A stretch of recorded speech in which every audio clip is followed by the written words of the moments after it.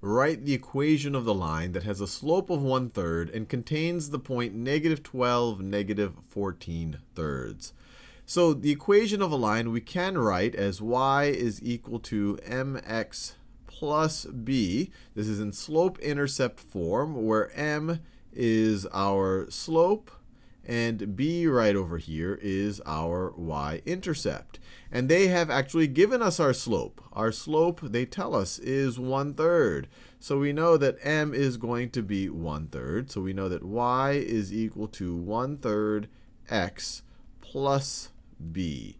And so now we just have to solve for b. And the way we can solve for b is that we know this line contains the point -12, -14/3.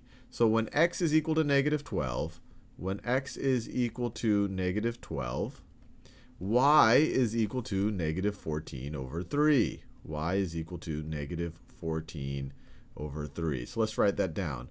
-14/3 is going to be equal to 1/3, our slope times our x value, which is -12 times -12, and then plus b. So when x is -12, we know that y is equal to -14 thirds, and we also know that the slope is 1/3. That's the m in mx plus b. So now we can just solve for b.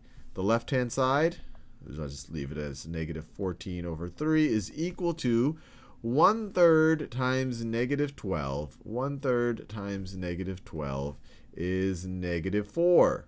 So this is -4 plus b. Let me write the plus b in that same color that I had started it with. Plus b, plus, it looks like a yellow color, plus b.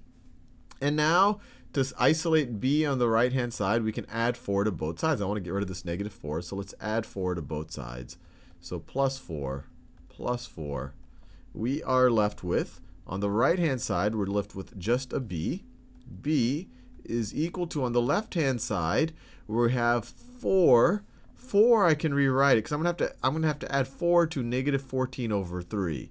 So I want a common denominator. 4 is the same thing as 12/3. So 4 is 12/3 minus 14/3. So just want to be clear. I just rewrote the 4 as 12/3.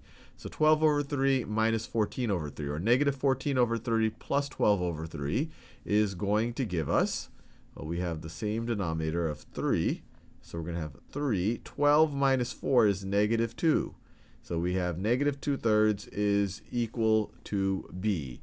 So the equation of the line, we figured out, they gave us the slope, and now we just figured out the y-intercept using this information right over here. So the equation of our line is going to be y is equal to 1/3 x. We got the 1/3 from the problem, 1/3 x, plus b. b is -2/3. So I can just write -2/3.